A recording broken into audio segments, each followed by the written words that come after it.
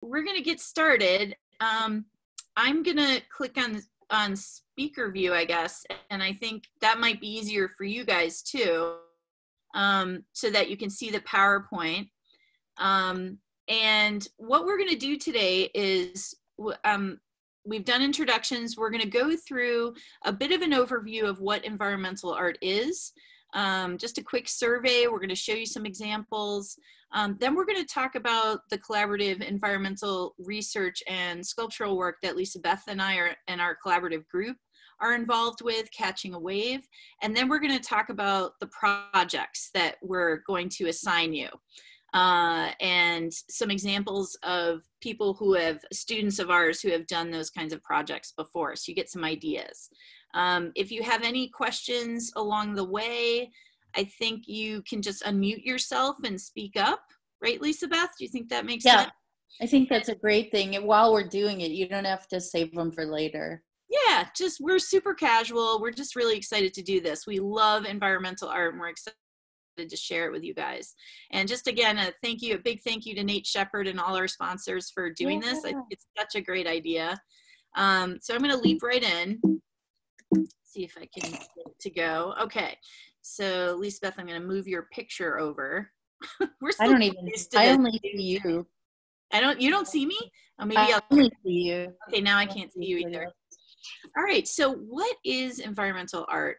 And I think the first thing we want to share with you is that it is a huge range of artistic practices. And we're going to go over some of the different ways that artists are working in the field. Rowan, I might say Rowan by accident. Lisa Beth, did you want to say something to start out before we go into the definitions? I think what I hope you'll find before the end of today is that it's a much broader field than you would expect. We're used to seeing, a small clump of artists, but there are large group of people working in this field.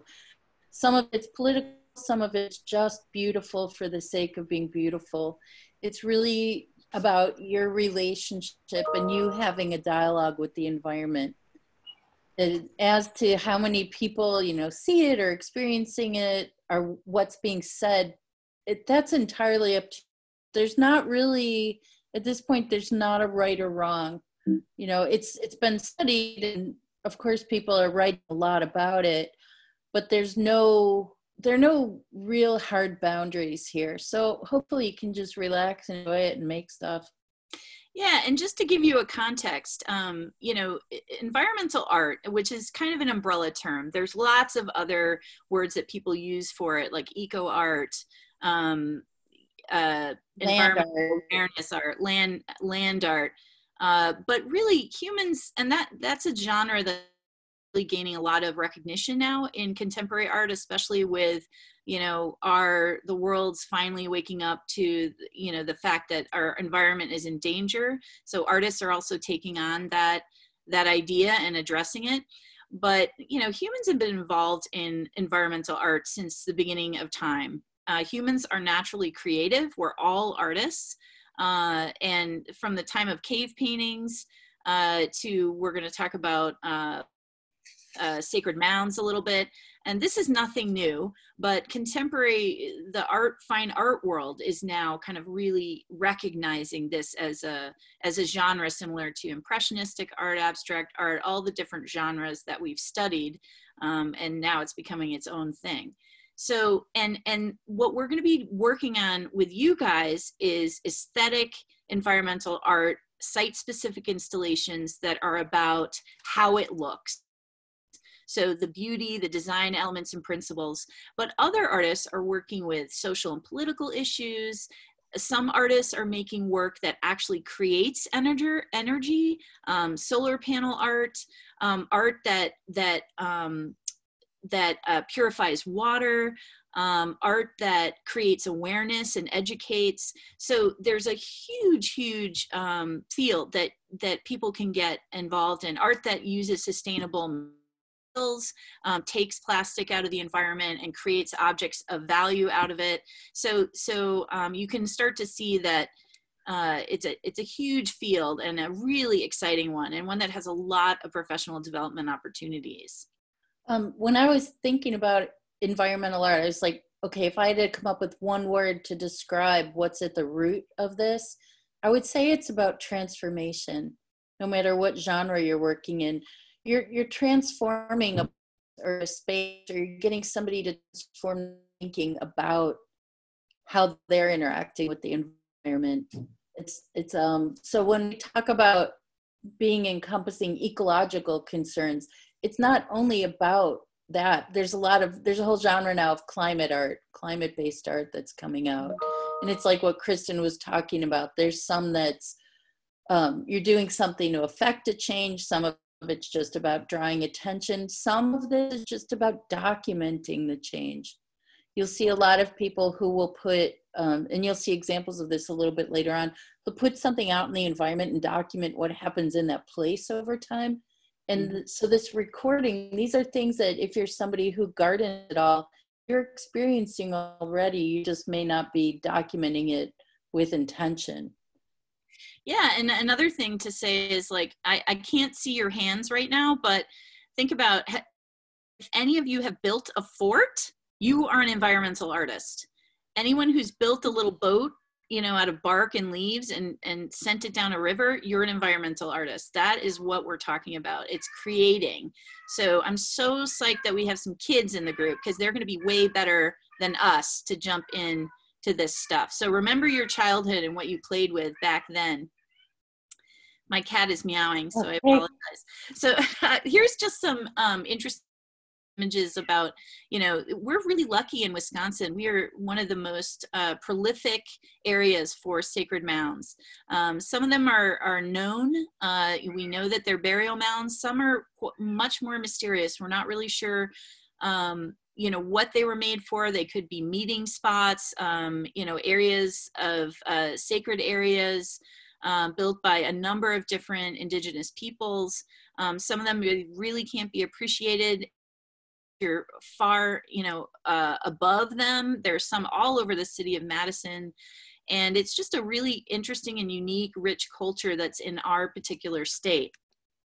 Another place in Wisconsin that you may not know about, which is a great place to visit, it's at the southern part of Door County, and well, it's weird with the visual. I want to kind of ask you guys questions, but since I can't see you, let me see if I can get the, has anyone— go to gallery view, you'll be able to see. Yeah, now I'm seeing you again. Has anyone been there before? Is anyone familiar? No, okay. So I really encourage it. It's a great visit. I went there with a sculpture professor of an environmental art class that I took, and we talked about this formation. It's very much like an Aztec pyramid, which is not typical for our area. And a lot of the indigenous peoples in that area did not know much about the people who built this. They're thinking it was a northern trading post from South America, possibly. You know, it's very interesting, and it's a very interesting structure, and has this kind of aura when you come upon it. So architectural land art, you know, art that kind of relates to rituals. You know, this is, you know, our state is really rich with this kind of work. Okay, so let me see, I gotta click on this. So Robert Smithson, some of you may be familiar with his work, many may not. This piece is one of the iconic pieces for the group of artists during the 50s, 60s, 70s, who were making work that was extremely large and really kind of integrating the landscape into the piece. This, to give you a sense of scale, a big dump drive on this thing. So that kind of gives you an idea of how large it is. Those artists started making this kind of work because they were really reacting against the commercialization of art in the gallery scene at the time, where paintings were going for huge amounts of money, and they felt that artists were being influenced by that commercialization, and it was kind of manipulating their artwork. So they wanted to make work that could not be bought, so that it was more, in a way, honest or true or direct. And some of the other artists, really iconic and important artists in that movement, who have kind of opened up and kind of prepared, you know, contemporary culture for making this kind of work, is Agnes Deans. Do you And pronounce it Dennis? it's Hungarian, so I need to check with Joe. I say Dennis, but it may be Dean's. But one of the reasons you're going to see this picture over and over, it's actually not her first earthwork. Her first work was in 1968, and she's acknowledged as the first site-specific performance piece that has ecological concerns. That was back in 68. This piece is actually in 82. And what she did is she planted a 2-acre wheat field on a landfill in Lower Manhattan, right next to Wall Street. So all those folks could look out from their, sort of patriarchal, I forgot the word for our economy, but it's the money focused stuff, and see nature. She brought in 200 truckloads of dirt. She dug everything by hand, cleared out the rocks and garbage, sowed the seeds. And so it brings up an element that comes up a lot in environmental art, which is time. I know we touched on it briefly, but a lot of what you're making this weekend, hopefully you'll leave up and you'll be able to see it change over time. We're going to check back with you in a short while, but the work that you make may disappear tomorrow, and it may last for months. Another artist in this group of land artists is Walter D. Maria, who created a huge field in New Mexico of, I think there were about 20-foot tall steel poles that were installed in an area that had a lot of storms. Naturally, it's just an area that gets a lot of lightning storms. He was literally collaborating with the lightning, because when he installed this, the lightning was drawn to the poles, and you can actually rent time in a cabin there and watch the performance. You got to get lucky that a storm will come through when you're staying there. But I love this piece because it's it's truly an artist working in direct collaboration with nature. And Ana Mendieta is another really well-known nature environmental artist. There's actually a documentary in production right now. It should be hopefully out by the end of the year.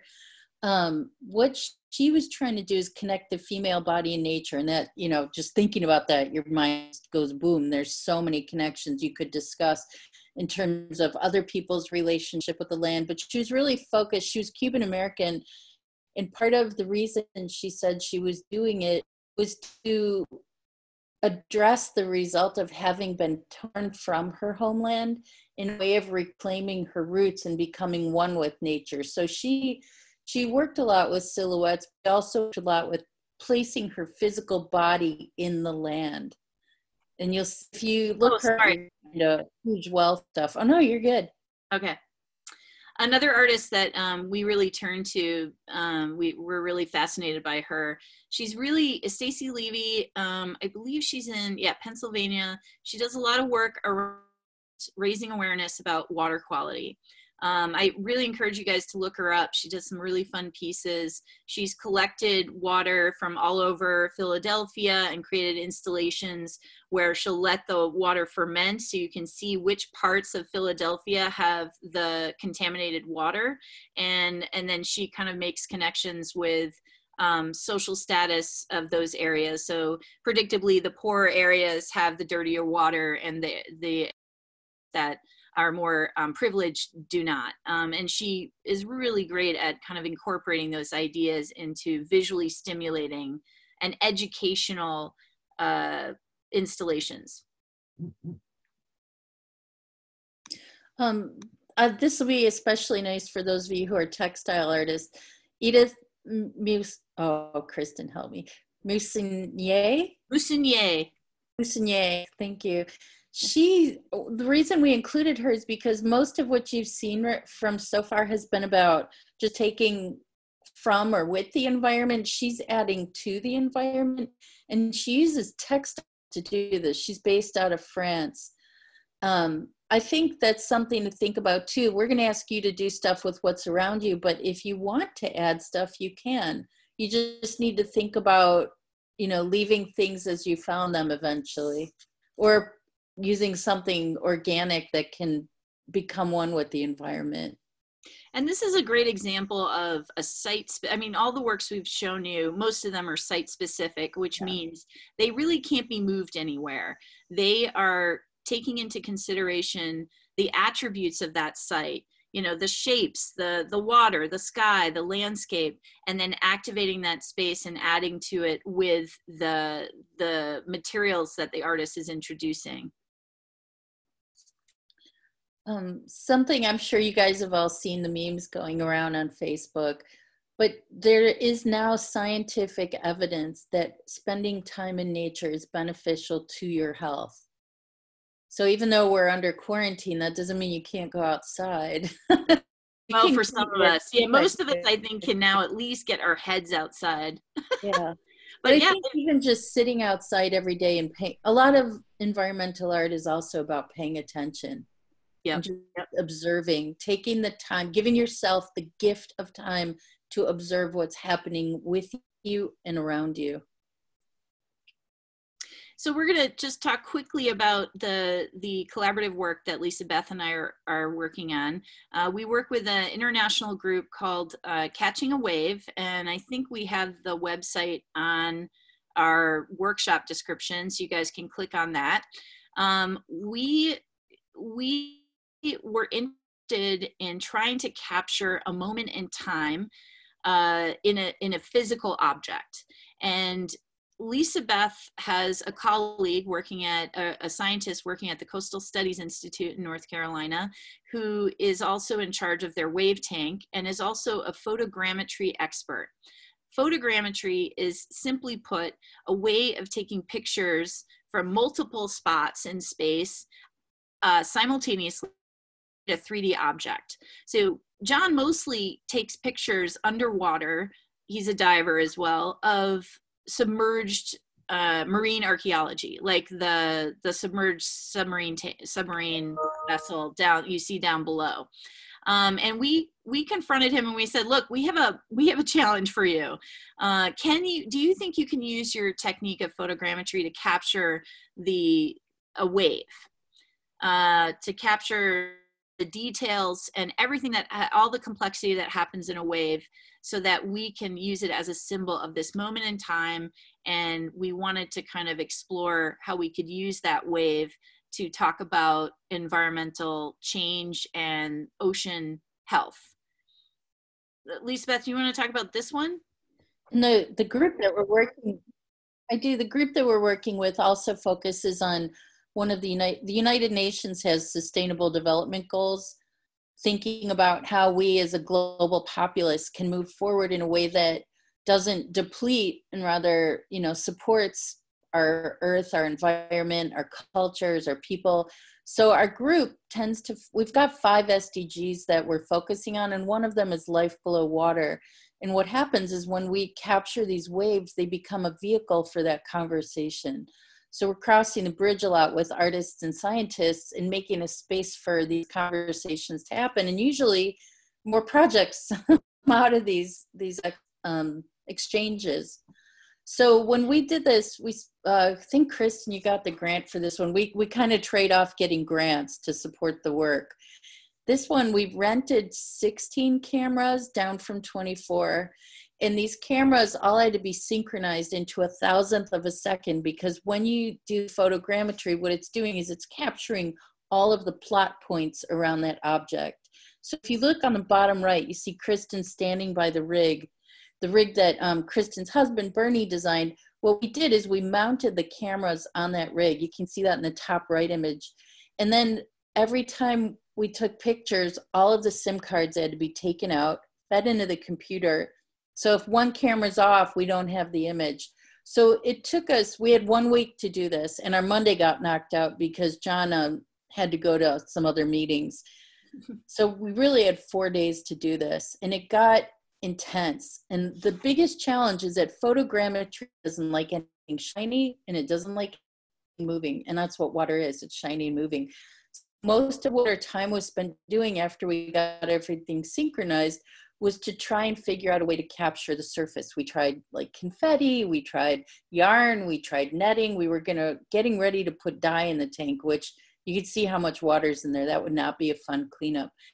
And then John had this great idea. What if we tried sawdust? It should float. So Chris and I zipped out to the Lowe's in Kill Devil Hills, cleaned out their wood whatever you call it, where they cut the wood. They gave us all their sawdust. They thought we were nuts. And we came back, and that's actually what worked. That's how we managed to get a surface image that all the cameras could focus on, because they kept focusing on the bottom of the tank. And so these are the digital models that John created with the photogrammetry. And those became the resource that we used to create the 3D printouts that we used to make the glass models from. So we had one, yeah, you talk, Kristen. What? I'll show you the models in a second. I was trying to zoom ahead to that.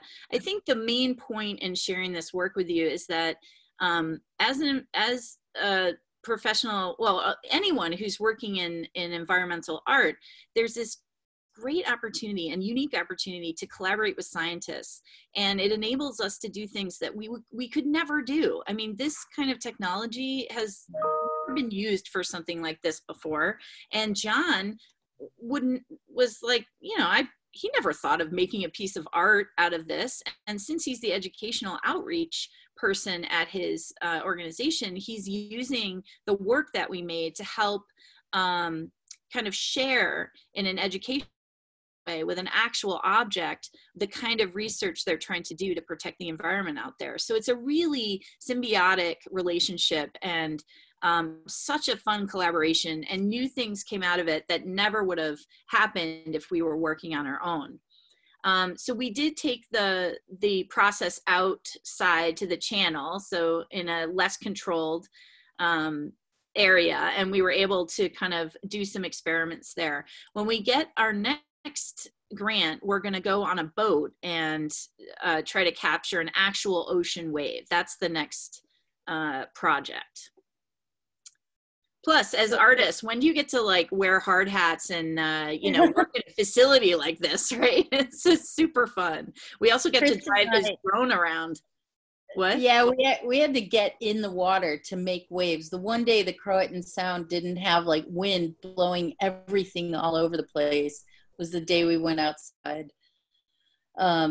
So you have to be ready to work with the weather if you're going to be an environmental artist. That's one of your collaborators. And also, we had tons and tons of failure. I just want to remind you that failure is part of the process. So don't be disheartened. This is an example of a failure. 3 printer heads. Yeah, 3 printer heads. It took 50 some hours to print the smaller model, 70 some to print the larger one. It's just part of the process. So be nice to yourselves. It's really important. Yeah, and this piece on the left is what the printed model of the wave that from the photogrammetric process, and then the one on the right was hot cast at a glass studio that's part of East Carolina University, and then we also made some in the kiln, and we made these right in Amherst, but it's exactly the same wave. So, and then what we did was we embedded words and scientific images about the ocean, microscopic organisms inside the wave, and then we light them from below. And I think we made about 20 of them, so you can walk through the installation. It'll be evolved into a more educational piece where there will be a sound component where scientists will be talking about their research that the general public usually doesn't have access to, but that really affects everybody, because the ocean, we are dependent on the ocean, and the ocean health is really, our health is dependent on the ocean health. And what we're trying to do with the sound is make these into community-specific installations. So we're going into places and talking to people who have the relationship with the water for that place, and then putting their voices in. That's what people who visit the installation can hear. Right. And another great thing about being involved in this field, there's a lot of other people from other fields like sociology, political groups, and lots of scientists who are engaged in this kind of research. So we've had the opportunity to attend a number of conferences, one in Greenwich, one in Dublin at Trinity College, to kind of share this work and try to help other people think about how are you communicating this message about protecting the environment, and can you consider arts the arts to be a great way to connect and communicate with the general public in a way that scientists are unable to through their research papers. There's a picture, actually, I'll go to the next picture. Oh, that's Shona. Lisbeth, do you want to talk about Shona? Dr. Shona Patterson is a marine biologist. She's also got a PhD in coastal studies. And I met her when she was here at ECU. We actually met in a pub. This is where kind of knowing what you care about and being able to talk about it has a lot of value. Passion goes a long way. Of course, beer helps sometimes. But they have a Shona, bigger wave pool. yeah, they have this is like our next dream wave pool. This is in Cork, Ireland, and Shona, Shona, who loves to make faces for pictures, was there. She's back in London now working at Brunel University, but she was up at Moray, which is their, a lot of the environmental institutes are studying energy sources, wind energy, wave energy, how can you channel what's around you instead of having to create and make more destructive things. So all the people in this picture this is the crew. So on the left, you've got Mril, who's a geographer. You have Kristen and I, Shona, of course. The two women on the right are communication specialists. Aoife is with Moray in Cork, and Hester is part of our close group. And she and Martin, who's on the left, are both also at UCC, which is University College Cork. And Martin's a coral specialist. He has a PhD in coral, and Shona is a marine biologist, but she started out counting sharks. Yeah, so the conversations are fun, and it's kind of nice to expand your, as artists, we tend to just stay with our own. And that's fine. There's nothing wrong with that. But it's also good to branch out. That's where some of the wonder and joy comes from, are these collaborations. One of the things we're trying to do is make connections. So connecting people with the ocean, connecting people with each other. And these handheld waves is the next component of this project. They're cut from the digital waves that we had before, and then we disseminate them to people all over the world. And they send back pictures of themselves with their wave, and then we're going to combine them on our website so people can see evidence of, an image, a picture that will resonate, hopefully, that, and remind people that we are connected and that we should have the oceans on our mind at all times. Okay, so we've talked a lot.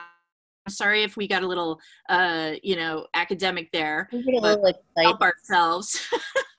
But now we're going to talk about the fun stuff, our workshop, which is where you guys come in. So your first assignment is to build a cairn. And the one on the left is by an artist that we're going to be talking a lot about, and some of you may know of, Andrew Goldsworthy, who is kind of the iconic working with natural materials artist. We like starting our workshops with a rock stack because it forces you, in order to balance, and this is very difficult to do, in order to balance something, you have to really kind of center yourself, and it forces you to be in that natural environment for more than just a second. I'm the kind of person who likes to walk, and I love the person who's doing laundry during this workshop. I think that's so cool. I want to do 20 things at once, and doing stack for me forces me to stop, take a breath, hear what's going on around me, feel the wind, and just take a pause. And it's the perfect way to warm up. If you are unable to go outside, which I think most of you are, but if you are, you can also do this exercise with household items. And you can also do cairns inside your house. I was thinking the other day, how cool would it be if you collected rocks with friends and your kids, and then how many cairns could you build inside your bathroom? Like, what would that look like? Or just piles of socks. That'll work. But also, if you're somewhere there aren't a lot of rocks, you can also try this with sticks. Yep. Really anything that's around you. It's more about the idea of centering and balancing. Right. So this is like, we've got 3 assignments for you. That's these first 2 are kind of the pre-warm up. So these will help you warm up. The second one, this is using a technique Kristen was telling me about. Like, I don't know about you guys. When I was little, I used to try to sew things together. I used to tie vines and mostly grass because I grew up in the Midwest. But this uses leaves. There are plenty of leaves around right now. And Kristen, you were talking about the thorns as needles. Yeah, and we're gonna give you guys a link to a documentary called Rivers and Tides by Andrew Goldsworthy. And that documentary is fantastic because you can really watch him working, and he makes one of these pieces in that video. But the idea behind this piece and why we want you to try to make an object, not necessarily weave together leaves if you want to, but it's the idea of thinking about the materials around you that you may not associate with art materials, but that absolutely can be a sculptural material, but you have to play with them. You have to experiment. So we want you guys to find two materials and see if you can join them in some creative way. And with that joining, we want you to think about, can the joining technique become part of the design? So you see the little sticks that have been used as pins, essentially, to pin these leaves together, become almost like a decorative pattern that's part of the form. And there's tons of things you guys could try. Like the one on the left is just, split up grasses that have been laid in an interesting design interacting with the stones. They're not necessarily connected, but they're connected visually. And then the one on the right is, held together by balance and probably some mud. Mud is a great thing to experiment with because it acts adhesive. Also things, look at what's around you. What, we all know the adage that weeds are just plants nobody loves, but a lot of those plants, like down here we have some pest, it's actually a pest called bindweed, but it's a great connector and it's abundant. Look and see what's abundant, what's extra. Some of this will be about how you choose to engage with the environment. What do you want to use? What feels okay to take? What a lot of this is you're going to need to slow down a little bit. This is not for the quick instant answer, but it's very much about meditative, contemplative time and play. Like, have fun. Sit in a spot and see what's around you and see if you can put it together. Once you build your object, and it can be extremely simple or it can be complex. Yeah, this is super fancy. Yeah, this is super complex. And if you want to try to build one of these or actually remake something that Andrew Goldsworthy made, that is totally great, because sometimes it's hard to start and you can just take an idea and it will end up being your own original idea eventually. So if you're having trouble starting, you can pick one of these forms and try to duplicate it. Once you have your object, we want you to photograph it in different spaces. So take a picture like the one on the left of the object itself so we can really see it, and then take your object and put it in at least 5 different spots. And some of them might be in the trunk of your car, or it might be on your head, or it might be in a tree branch. See what that object, how that object can transform a space when it is the most interesting focal point in that picture. And take more pictures than you think you need, because usually the one, you need a couple to get a good one. The third project, do a site-specific installation. This is the big one. Yeah, this is the big one. So those are the warm-ups. And you can do all 3 or just one of them. It's up to you. We're hoping that you're willing to share some of the photographs. Failures are important because you have to fail in order to make cool stuff. You'll get that from the rock stacking. You'll fail a lot. But we hope you share the images with us that Nate is going to put up on the gallery site so that we can about them next week. But the third installation, you will go out, find a site that you like for some reason, and you're going to sit in that site for about 5 minutes without doing anything. You're just going to listen and think about it. Is there wind? Is there a special light? In this case, this was from Caitlin from this semester, my 3D class. I have them go out and do this project. And I thought she was particularly successful because she was able to take some very simple shapes and combine them. So she thought about the running river and the lines that appear in the water, and she responded to that by making this kind of circular eddy pattern with the sticks. And what makes it so successful is that the negative shapes around the background, like the shape of the rock, the shape of the water, those all become shapes that are highlighted because of her manipulation of the site and the introduction of that object. Lisa, So, you want to yeah, say?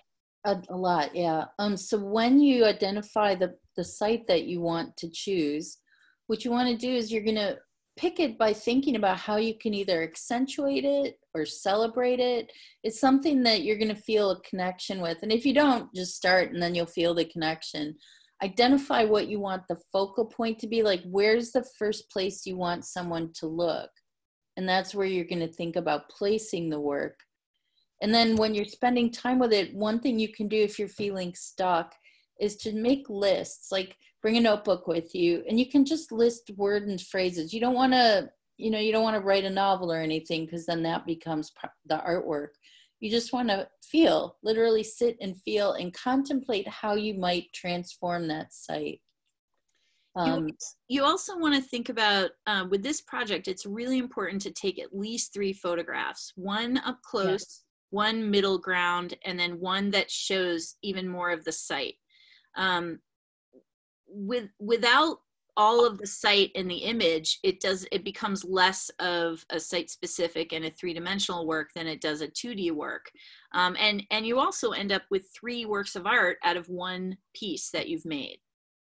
And something to think about too is when you're creating this work, how do you want to create the contrast? Like here in this image, you see a lot of contrast and it's done both through color and texture. I wouldn't say this is lines so much. Also shape, right now you're looking at round things, but you saw the cairn. This is just taking the organic material. Some of this, the one on the left takes a lot of time. The one on the right, that's a good long afternoon. And those are just wet leaves, basically stuck on the branches and pasted. Yep, water is the adhesive essentially. Yeah, now, and it's also like dandelion glue, you bust up a dandelion and stuff. I used to use that. Some of the tips we have for you, because this can be a really hard thing to start with. To be successful, the more successful pieces always have contrast in them, because environments like these are really busy and it's hard to appreciate the artwork within those busy environments. So you have to create a contrast. Color, like the one on the right. Value, like darks and lights, like the one on the left. You need a really visible focal point so the viewer knows where to look.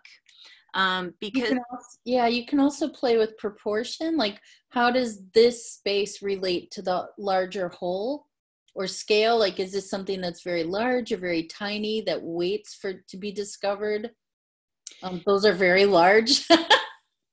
Yeah, but when you make a small item, the idea is that you can use the environment that it's in to make it much larger. So the one on the right is not a big piece, but because Andrew Goldsworthy chose that window to focus in on the horizon line, all of a sudden the horizon line and the lake become your sculpture. So you can make a very tiny focal point, but have a massive sculpture just depending on where you put it. Something else to think about is repetition. Like all of these are fairly singular works, but you might have a whole series of things that draw the eye. Yeah. And if you have water near you, water is really fun to work with because you can work with the reflection. So the one on the left is just an arch, but because he got lucky with the water having no ripples, he got the completed circle through the reflection. So here's kind of an example of what Lisa Beth is talking about with the repetition. So the artist, Andrew, has the contrast with the color, also a really strong focal point, not only with the red, but also the dark circle in the middle. And then the repeated form creates a rhythm with the leaves. And if you look at the shape, wait, can you go back for one? Sorry, yeah. Okay, the shape here, you've got these spiky things in a really smooth environment. uneven, nothing. And what's interesting is the leaves look more uniform than the stones around them. So that's something you can think about. Again, you don't necessarily have to overthink this. We're kind of just trying to give you as many options as possible. Right. And another tip is to really focus on one idea. So either shape or line or texture, and then incorporating contrast in with that. So here's one that, so these are student works at USP. And I think they give you a good idea of what you can do and how photos can really change things. So this one really focuses on shape, repetition, and line. And then the artist, this was a graphic design student, so I thought that was really interesting. I love getting the graphic design students getting their hands dirty outside, and they make some really amazing stuff. So a great photograph, and then just a little bit of an addition, and it changes the piece entirely. So this guy is a DJ in Seattle right now, but he did some really interesting pieces, and he didn't know where to start. So he copied one of Andrew Goldsworthy's ideas and floated these leaves, and he thought, I can do better. He's like, I can do better than that. So then he introduced these little circular designs. So that's a great example of, starting with an Andrew Goldsworthy piece and then expanding upon it. So I think this is about finding a space that already exists and just transforming that tiny space. So here the birch, although it looks like they might have altered the birch a little bit, but the one on the right, that was just a space that existed. It was an opening. Sometimes it's just about seeing what's there. Yeah, and just a word about conservation too. We don't want you to manipulate what's there. We in a permanent or damaging way. So the one on the left actually was a crack in the tree that existed, and at this time of the year, things are growing. So we don't want to like cut a branch. If you're going to harvest sticks, there's plenty of dead sticks around that you can use. And then if you harvest leaves or grasses, that's not going to damage anything. That you can prune will be fine, but we want to stay away from cutting because that can introduce, like viruses into the tree. That's probably the wrong word, viruses, but it can damage. Now, if you're doing this work in the fall and frost is coming, that's a great time to harvest branches, or you can work with things like buckthorn or things that you want to get rid of, which we do a lot here. For us right now, the magnolia trees are blossoming, but they're also dropping leaves and some pods. So something to think about, like I don't know if you've ever seen a magnolia pod, but it's bizarre and it's got a lot of openings, and that it can be tiny. Like these are all fairly larger pieces, but it can be something as small as altering the pod and leaving it where somebody would find it. Mm-hmm. Totally. And I threw these images up there because the first instinct for a lot of people is to work on a flat surface, which can end up being sort of two-dimensional instead of site-specific. So the reason why I think a lot of people gravitate towards working on a flat surface is because we're used to drawing on paper, making art on a canvas, and that is an excellent way to start, even if you're, especially if you're comfortable with that. But the thing that you want to keep in your mind is what is unique about that flat surface. So in the case of the piece, this was a student work up on the left, which she started making these labyrinths in the snow at Treehaven. And this is a lake there. For those of you who are familiar with Treehaven, this is the lake down by the fire pit. I can't remember which direction, but it's kind of near one of the lodges. And she really wanted to incorporate the lines of the labyrinth with the line of the horizon and that sense of a huge space with the contrast of the dark trees. And then this piece actually evolved into a real stone labyrinth that she did for Treehaven. The one on the right,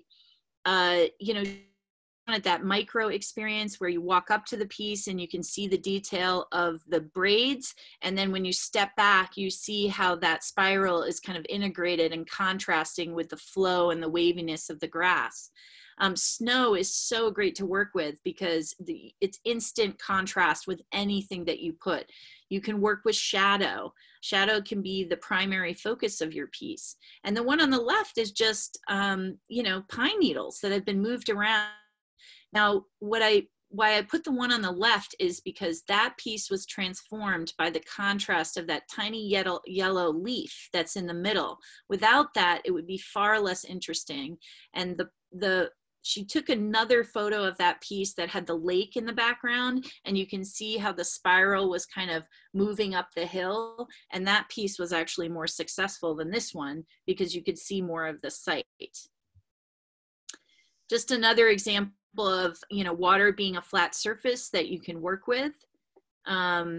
And also I had a sculpture and costume design student who was doing this project, and she wanted to make a piece that she could both perform in as well as something that would operate on its own. So here's a great example of two very different works of art, but it is actually the same work of art, just photographed differently.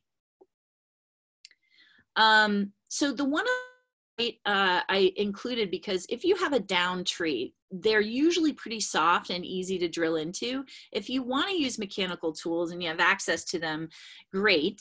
You certainly don't need to. Most of my students don't, but this student wanted to make something a little more three-dimensional. So she drilled holes into the rotten tree, which was pretty easy, and then was able to just poke those branches in and create a really kind of sophisticated piece that was quite beautiful and changed really in a beauty. You can't really see it here, but the shadows that this piece cast were really lovely.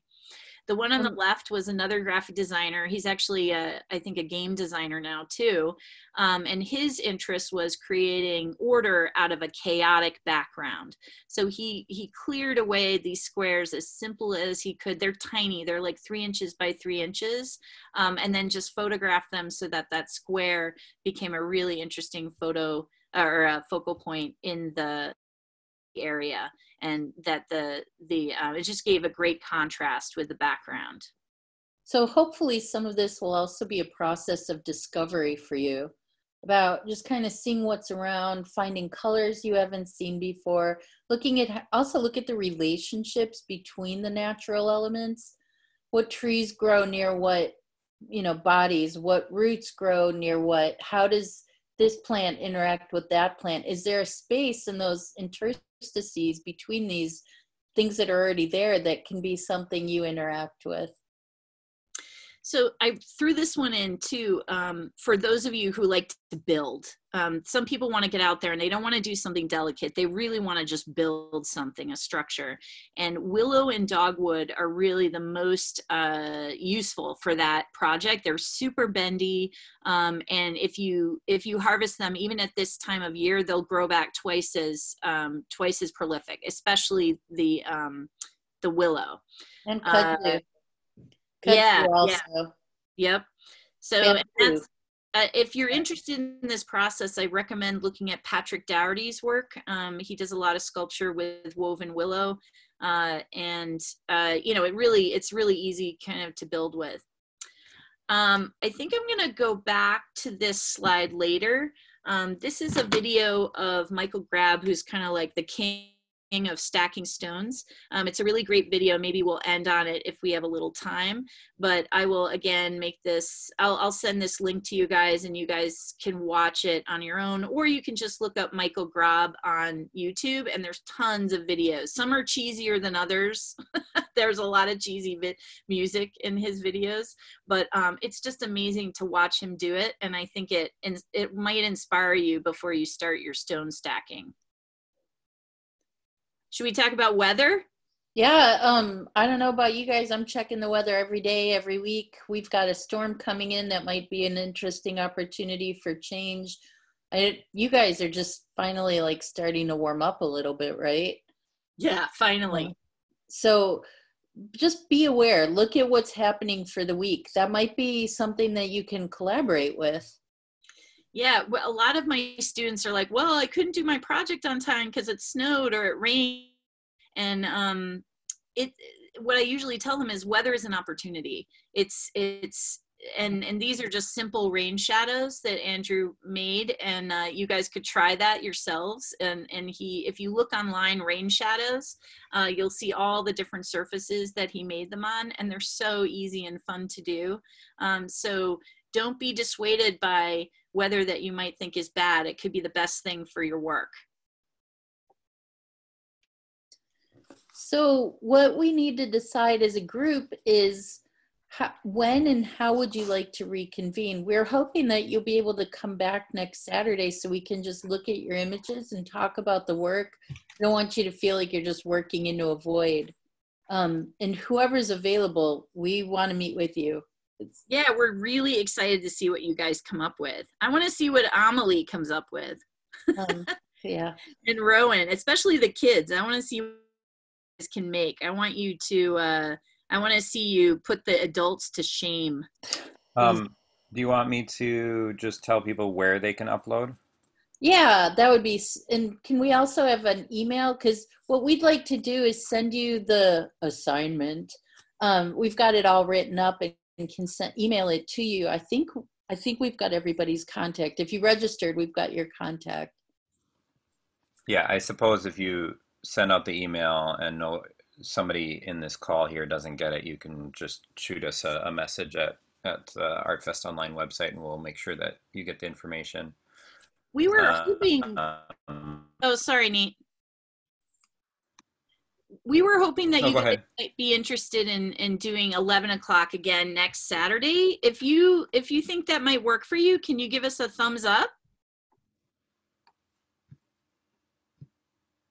All right, I'm seeing some people. So does anyone raise your hand if that's definitely a problem? Okay, Emmy, that's a problem for you? Oh no, it's good. Okay. What time is stuff happening on ArtFest Online on Saturday? Yeah, so the only thing is there's a 10 o'clock event, which is the announcement of the Lego Story Festival, or the Lego Story Contest winners. I don't know how long that's going to go. I don't think it's going to, I keep stuff on an hour for live stream events, but you may just end up having to kind of get into the Zoom call a little bit, quarter after or something like that should be fine. So as long as you're okay with it kind of being a little 11-ish, then we should be fine. Well, we could do 11:30 just to be safe. Whatever works. 11:30 would work just fine. And again, some of it is just if you're going to use my Zoom account, then I need to actually transition. So let's do 11:30 next Saturday. And how do people upload their photos? Like, how do we do that? So I'm going to put a link in the chat here. So you should get a little notification. It's kind of a long link, so you don't have to remember all of that. But if you go to artfestonline.com and you click on galleries, and then there's under communal projects, you'll see environmental art gallery. And if you click on that, there's a link to submit it through a Google form. And basically any submissions that come in, I will then put into that gallery throughout the week. And so if you can't find that, you can also go to the workshop page where you signed up for this. And now instead of a sign up for the workshop, it says click to view the gallery. And so it'll take you right over there too. That's awesome. Perfect. And also if you guys if you're interested in sharing your email, you can put it in the chat box. I'll download the file once we've got the full chat going. And if you have questions during the week too, feel free to email us. I also wanted to say we have an individual artist contest with the grand prize being $200.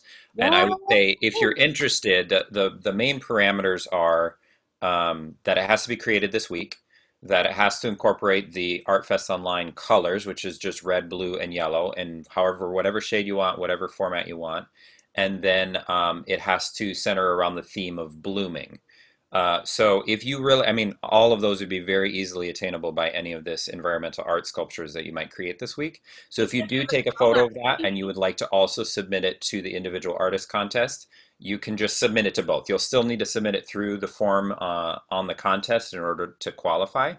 But if you want to just upload a photo to the main environmental gallery and then also to the contest, as long as it meets the requirements according to the contest rules, you'd be welcome to do that as well. Can it be any one of the colors, or does it have to be all three?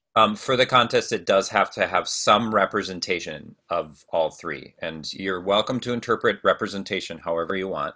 Okay. I'm not looking for the exact hues and the exact shapes. It's just the spirit of those three colors represented in some way within the work in order to qualify for the contest. But obviously, for the environmental art gallery, just it has to be environmental art. But there's no other parameters, I'm assuming, Yes. to be included in that gallery. So, and upload more than once. Do mess around and do some. I might even do a little bit just because I think it's kind of an interesting art form. So Cool. Well, the more the better. And, if you want some guidelines, definitely take a picture of your rock stack with yourself and without. Take a picture of your object and in an environment, like place it in different places, and then take at least 3 photos of your installation. But if you want to put more on there, go for it. We'll be looking at all of them next week. So if you can have them put up maybe by late Friday night, we can take a look. We'll sneak preview on Saturday morning so we can get our thoughts together and talk about them. Actually, I should probably revise that. We probably can't handle like 50 images. So maybe shoot for like, I don't know. What do you think is a good limit per? You're going to have a minimum of what you've got, at least one with you and your cairn, maybe one of just the cairn. You've got the object in 1 or 2 places, and then you've got you're going to have at least 10 images, probably. Yeah. 7 to 10. But I wouldn't do more than 20. No, that's not necessary. Shoot for 10. But if you make more work and you want to include images of that work, go for it. But don't include every process shot. Like, it should just be the final work. Yeah, and again, don't worry. We're going to send you a little message out about the steps for the assignment. So please don't feel like you have to have anything written down or memorized. And just a quick note about the image that you're looking at. This is a Scottish artist. She put that circle out in a field. She lives up in the Upper Hebrides in Scotland. And she just documented what happened in that circle over the course of multiple months. So this is just a film still from her video of the documenting. A lot of environmental art, what's left is the documentation. A lot of the art is ephemeral. And that's kind of what's beautiful about it too, is that these are not permanent. Some are, but mostly not permanent forever things. They're much like us. We're just passing through. And we're essentially drawing a circle around you guys. And so our gallery is going to be basically the version of this artist's piece. We want to see what happens within that conceptual circle that we're drawing around you right now. Does anyone have any questions? Are you ready to make art? Make art! Get dirty! Get really dirty. That'd be good. All right. Well, I think if there's no questions, we'll let you get at it. And Kristen, will you put your email in the chat so they have it? Oh, yeah. Want to use. And what I'm going to do is I think the easiest way to share the PowerPoint and the materials is I will make a Google Drive, and then I'll email you guys a link so you have access to that. And then I'll put my email in if I can figure out how to do that. Just go down to the bottom where it says chat, click on that. Oh, I think just type your email in on the right. If anybody else wants to, feel free. We've got your registration info though. So that's also, we've got your emails that way. Okay, I'm having a hard time. Can you send them my email? Yeah, which one do you want me to use? Use the UW one. Okay. Yep. Give me one hot second. I'm not seeing the chat thing. It's on the bottom in the middle. It's not there for me. Don't worry about it. I got it. And we have your emails. So that Google Drive will send to you. Cool. Thanks for your time. I know this is something a little different, and I hope that you'll give yourself the gift of being able to spend time outside. It's a beautiful time of year. We got lucky, I feel. I mean, spring's my favorite. There's so much growing. There's so much to see. There's so much unexpected color. Things that you think are one color because you're taught to color them that way are usually not that hue. They're beautiful textures. Watch yourself with the thorns. There are a lot of thorns right now. Yeah, and ticks. Yeah. So just take care and enjoy. And you know what? You don't have to do any of this if you don't want to. It's all up to you. Nate, did And, you? No pressure. Yeah, well, I'm just going to put one last quick plug if you didn't hear me at the very beginning, basically saying that this workshop is a part of a larger event called ArtFest Online. So if you go to artfestonline.com, we have a bunch of other events. They're all free, and the idea is exactly what Lisa Beth was just saying of like, do it or don't. Like it's not like we're going to be offended if you don't do all of this stuff. We're just trying to provide resources and get people excited about doing creative things. And so we actually have 3 more workshops that are still open for registration. 2 of them are later today and 1 is tomorrow. And so definitely check that out on the website if you're interested. We have musicians playing all week. Andrea, who's here in this class, my wife, is actually going to play solo flute over the dinner hour at 5:30 on Wednesday. So there's tons of music that's designed to, again, it's not to have you like commit to something and to be present necessarily, but put it on in the background, sit out on the deck, enjoy the sunset, whatever you want to do. It's all about just promoting creativity in any form. And so as long as you feel like creatively inspired, we don't care if you don't even look at the website ever again. It's totally fine. We just want to inspire people toward creativity. So. All right. Have Good. fun, guys. Thanks It was again. good to meet you. Thank you. Thank you.